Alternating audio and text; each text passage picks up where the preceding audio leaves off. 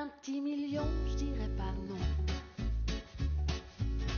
Un petit million, je dirais pas non. Die Franse draai wat Afrikaans gemaak het sedert 2009 met die CD Afri-Frans is op almal se lippe. Die album is vol van die mooiste en gewildste Afrikaanse liedjies, die keer net in Frans gesing. Ek dink dit is fenomenaal. Ek dink Franse musiek is 'n baie ryk taal en baie ryk musiek wat dit doen. En wat kan ons sê? Ons almal is hier vir Afrikaans en ons almal is hier vir Afrikaans. So die kombinasie dink ek gaan baie interessant wees. Dis lekker dat ons die liedjies ken. Ja. Ja, ons ken die musiek, ons gaan nie die woorde ken nie, maar ons ken die musiek en dit is baie lekker om te dink dat iets heel anders. Ja, ek is stunning. Ek meen dit is net die feit dat dit in 'n ander taal gesing geword en dis 'n bietjie iets anders. Afri-Frans is die breinkind van die komponis, musikant en entrepreneur Matthys Maree. Hy het die idee vir die projek gekry terwyl hy in die Karoo gery het. Daarna was niks te veel om sy droom te verwesenlik nie. Hy het self sy motor verkoop. Elle vient de loin, la chanson. Het jy nou al 'n motor? Hoekom vra almal altyd eers oor die kar? Ek het alweer 'n motor, dankie. Hoe die idee ontstaan van Afri-Frans? Ek het 'n groot liefde vir Frankryk. Ek het 'n groot liefde vir wêreldmusiek en hierdie tipe van etniese klanke en so aan. En ek is mal oor reis, jy weet, so ek moet maar maniere vind om hierdie pole bymekaar uit te kry. En so het ek eendag aan hierdie gedagte gekom dat ek graag aan 'n produksie wil werk wat ek in Europa aan kan werk. L'école ne change guère. Afri-Frans verkoop soos soetkoek en het binne die eerste 4 maande van sy bekendstelling goue status bereik. Ek het nooit kon droom dat dit moontlik sou wees nie. Ek kon nie my geluk glo nie. So ek is so dankbaar want dit voel vir my in 'n mate buiten vir die sukses daaraan verbonde, dink ek gee dit my hoop vir wat in die musiekbedryf nie gebeur is. As so iets nog moontlik is, jy weet, hierdie styl van musiek wat seker as onkommersieel gesien sou kon word, dat dit moontlik is daarvoor, gee dit my hoop, jy weet, vir die tipe werk waarmee ek graag mee wil besig bly die volgende paar jaar. Matthys het toe besluit om die sukses van die CD met gehore landwyd te deel. Vir die verhoogstuk het die Franse sangeres Mayra Maud al die pad uit Frankryk uitgekom. Dis haar stem wat jy op die Afri-Frans CD's hoor. À te serrer toujours plus fort dans mes bras. Maud het in Parys groot geword, maar woon die afgelope 8 jaar in Duitsland, waar sy klas gee in gospelmusiek. Sy is ook bekend as 'n jazzkunstenaar. Is this your first time in South Africa? Yes. I've been really moved by the people. Their respect, their love. I've been welcomed, like yesterday I was already crying on stage. Sy kon daarom ook kennis maak met een van die groot 5. Do you identify with the culture and with the language and the music a little bit more now that you're in the country? Yeah, of course. I don't know, it's the power of music. Those songs worked in me from the beginning as if they were a part of me. And then of course when I performed on stage or when I was rehearsing, I was already thinking, okay, Maud, you are singing songs that people grew up with.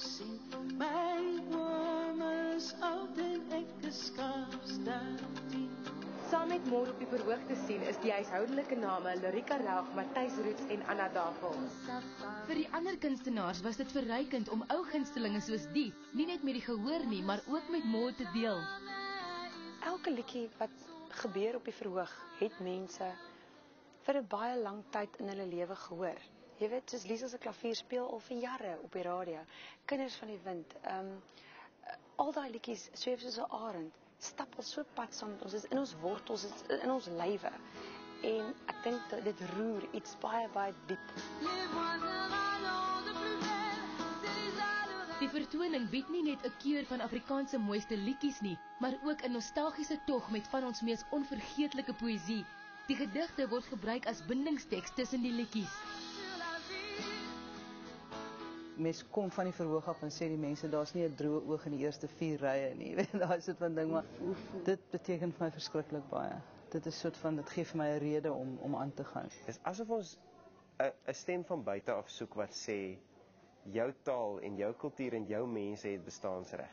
Jou musiek word erken, jou musiek kan op 'n gelyke platform staan met dit wat in die res van die wêreld gebeur.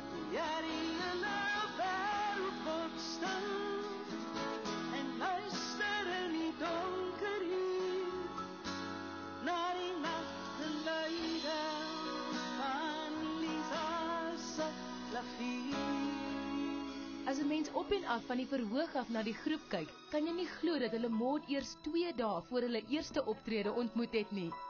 Nee, sy is net so maklik geweest om net onmiddellik in te kom en sy het onmiddellik half leiding geneem van haar kant af ook. Wat ons dan gebruik, of ek spesifiek dan gebruik het, om daai energie te voel, hoe ek nou die liedjie saam dan moet sing en vertolk. Want ek raak baie gewoond aan my eie manier van die liedjie vertolk. En sy lei jou net op 'n ander paadjie en dit is ongelooflik om net daai bietjie saam met haar te kan werk ook. Die ding is, ons was so vertroud met haar stem, jy weet, dikwels sal ek op straat loop en mense sal sê, ek ken jou, en dan het hulle my nog nooit ontmoet nie, en dit is daai ding van, as jy iemand se stem so goed ken, in hulle interpretasie van 'n ding, dan voel dit eintlik dat jy daai persoon ken. En ek sing die blare val. Maud het 'n liefde vir tale en praat ook Kreools en Spaans. Die ander moes bietjie Frans saam met haar sing, maar sy het almal verstom toe sy in Afrikaans begin meedoen het.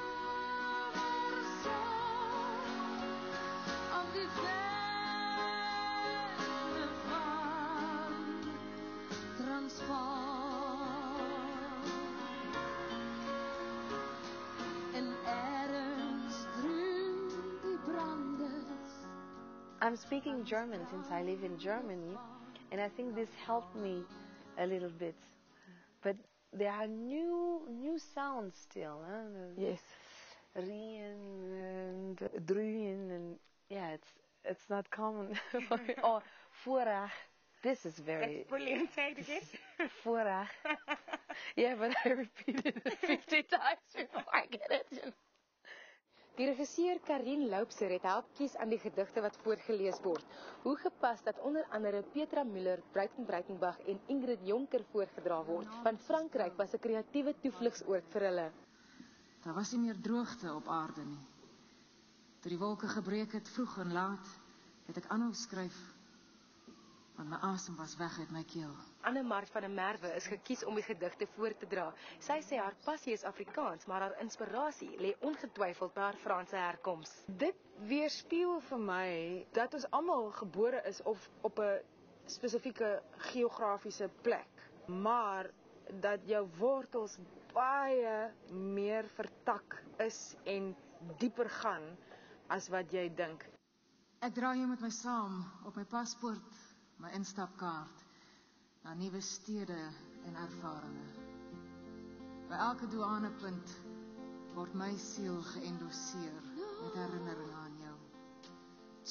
Jy dra my met jou saam in beelde. Catherine, elle veille toujours. Matthys het gevoel dat daar nog baie van ons land se liedjies is wat 'n internasionale geur kan kry. En Afri-Frans 2 is pas vrygestel, so ook Afri-Spaans. En dis beslis nie die einde van die Afri-projek nie.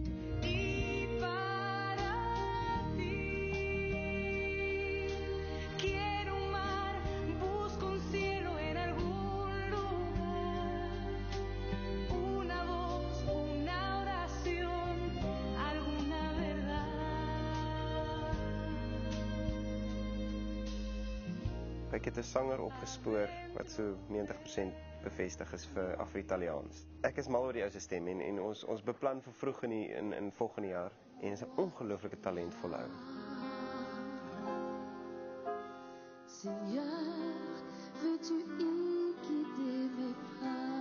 Ons is almal wêreldburgers eintlik, en ons net jou bloedlyne en alles is so verweef.